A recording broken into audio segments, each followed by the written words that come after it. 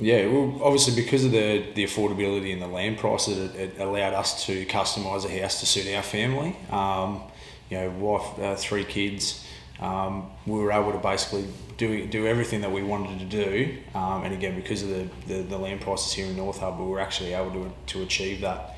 So we've got a full turnkey house in a great location across from parks. We've got a massive backyard across the road from us as well with the Eco Corridor, and we're about 100 metres from the Reflections Park as well. So our kids can jump on the bike track and go down there if they need to. But again, we're just in a really good location. So it'd be silly to buy an existing home in another area when we could get one here, build it, customise it the way we want it.